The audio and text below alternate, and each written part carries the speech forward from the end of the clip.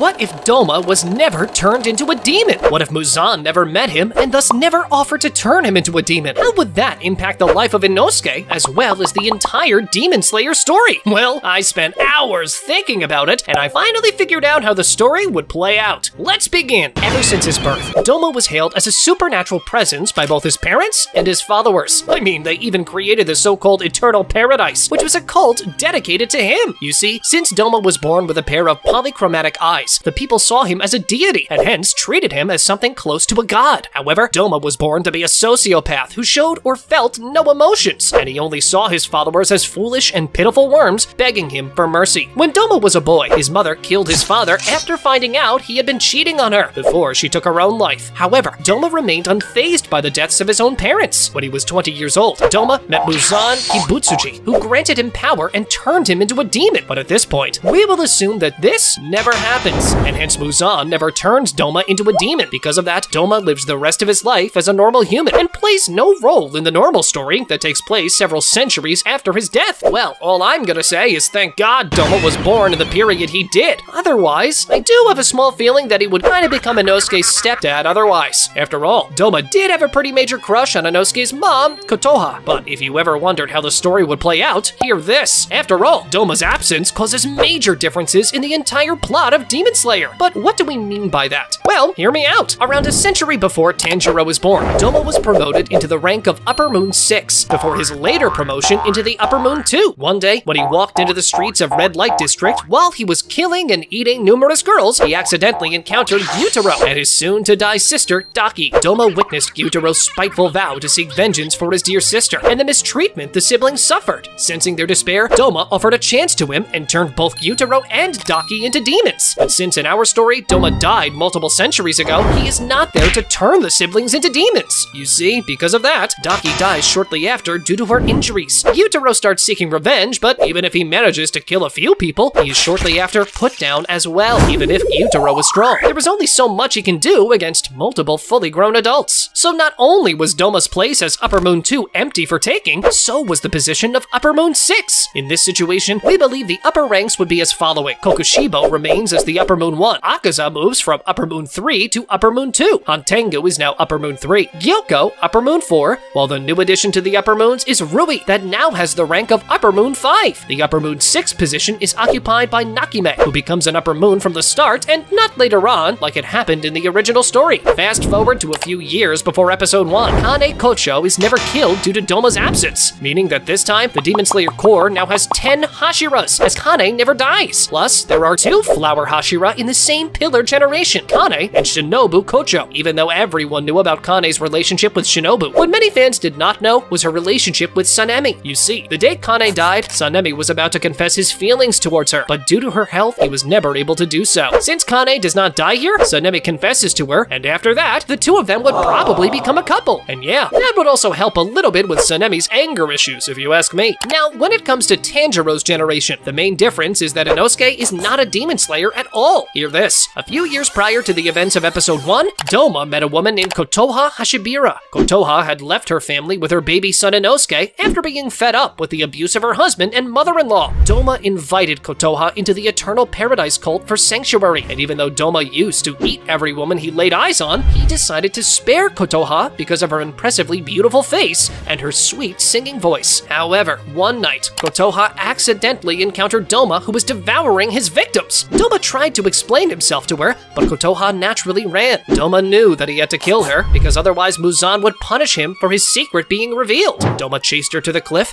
and before Doma devoured her, Kotoha managed to throw her son into the river to protect him. Inosuke survived after being raised by a female boar, and hence how Inosuke came to be the beast we now know in our original timeline. But since Doma is not present as a demon in this timeline, Kotoha raises Inosuke as a normal civilian, and thus Inosuke never leaves her side. He makes sure to protect her, and because of that, he never joins the Demon Slayer Corps. Inosuke's absence now would indeed cause quite a few very interesting changes in our story. During Tanjiro's and Zenitsu's fight against Kyogai and the Tongue Demon, we will assume that the Demon Slayer duo still manages to come out on top. Yeah, we do admit that they'd face more difficulties due to Inosuke's absence, but even if Tanjiro is not able to defeat Kyogai on his own, we believe he will be able to hold on until the help of Zenitsu arrives. You see, after Zenitsu goes into sleep mode and quickly dispatches the Tongue Demon, he would also be able to assist Tanjiro, and hence, the two of them defeating Kyogai. But wait, because believe me, the next fight we will analyze will not go down as easy. You see, the next opponents of Tanjiro, Zenitsu, and Nezuko is Rui's spider family. And don't forget that Rui in this version of the story is Upper Moon 5, meaning that he is both stronger and a bigger threat for demon slayers, Hashiras included. Being an Upper Moon, Rui would receive additional blood from Muzan, and hence all of his fighting abilities, physical strength,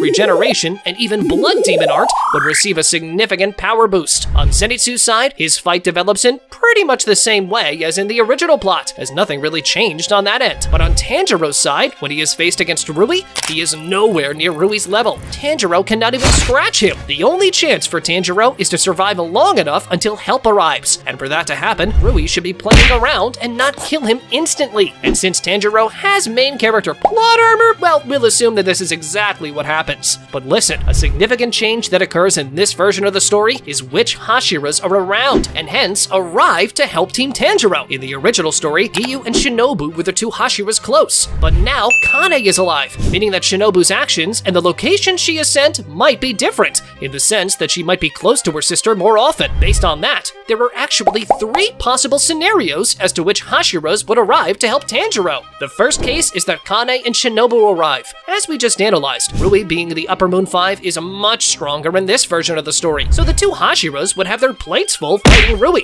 and it would definitely not be an easy encounter. Since Tanjiro in this version of the story has yet to awaken his Demon Slayer mark, no other Hashira awakens it as well. Yeah, some strong Hashiras like Muichiro are able to fight Upper Moons on their own, but that is possible only due to the Demon Slayer mark awakening. Without it, as we saw, Muichiro was powerless against Gyoko, meaning that Kane and Shinobu have to fight an Upper Moon without the Demon Slayer mark that evened the playing field a lot. When that happens, we believe that the two Hashiras would be able to defeat Rui, but one of the two of them would die in the process. The one that dies is Kane, that took the initiative as the older sister. She was the one leading the fight, meaning that Rui was more engaged and more focused on her, making Kane receive major wounds. Kane sacrificed herself, but not only Shinobu survived, but also for the first time in hundreds of years, an Upper Moon is defeated. But wait to hear the second version of the story. In this case, just like in the original plot, the two Hashiras that arrive in the scene stay the same, aka Giyu and Shinobu. In the original story, Giyu was able to behead Rui in a single slash,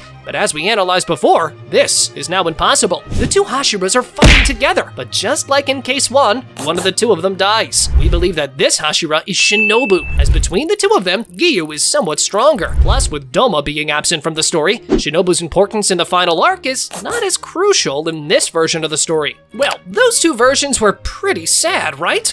But how about the third case? Here, we assume that the Hashiras sent to help are all 3 possible candidates: Giyu, Shinobu, and Kane. If that happens, then in this version of the story, the 3 Hashiras are now able to overpower Rui and kill him. Yeah, they surely would receive some major injuries, and they would surely not win easily. But at the end of this encounter, they managed to defeat Rui without anyone dying. But no matter which of the 3 scenarios happens, the story develops in a pretty similar way, and the only notable change is when we arrive in the final arc. But before that, let's see how Muzan would react to the first death of an Upper Moon in centuries. In the original timeline, when Daki and Gyutaro died, Muzan was not all that bothered because he did not see Daki as worthy of an Upper Moon, and thus he did not think impossible for the 2 siblings to die. As according to Muzan, Daki was basically dragging Gyutaro down as well. When Gyoko and Hantengu died in the original story now, he did not bother at all. We could even say that he was happy. That was because, due to their deaths, Muzan was able to discover that Nezuko is immune to sunlight. But now in this version of the story, none of this applies, and hence, Muzan is furious.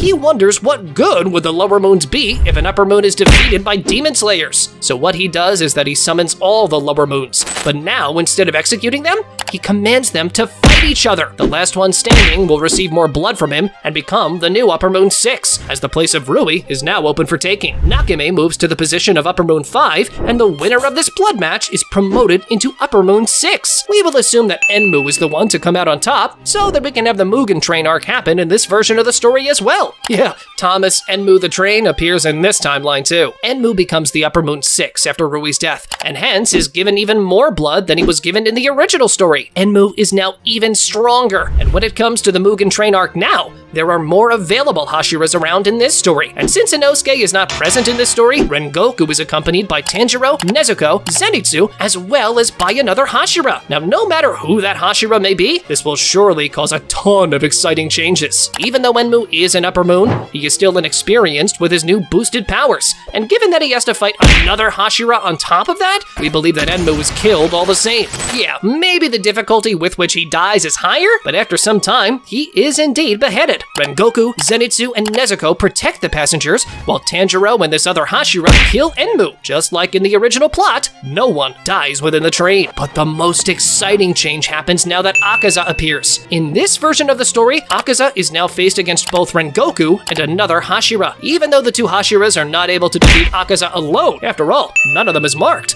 The most thrilling change is that Rengoku does not become a donut and remains alive until further down the story. The next arc that took place after the Mugen Train arc was the Entertainment District arc. But since in this version of the story, Gyutaro and Daki were never turned into demons by Doma, this arc is completely absent from the story. Because of that, Tengen never retires and remains an active Hashira. Now, when it comes to the Swordsmith Village arc, in the original story, Tanjiro has already awakened the mark before this arc started in his fight with Gyutaro. Here, we assume that the first time Tanjiro awakens the mark is early on against his fight with Hantengu. Because of that, Moichiro is also able to awaken the mark against Gyoko, and overall, the same things happen as in the original story. Moichiro defeats Gyoko, Mitsuri, Tanjiro, Genya, and Nezuko defeat Hantengu, and Nezuko is exposed to the sun without dying. But you see, in preparations of the final arc, Muzan decides to promote more demons into the ranks of Upper Moons, since in this version of the story, we already had 3 of the 6 Upper Moons being killed. The demons that become Upper Moons even before the final arc begins are Kaigaku, as well as 2 more demons we were not introduced to in the original story. Let's just call them Demon A and Demon B.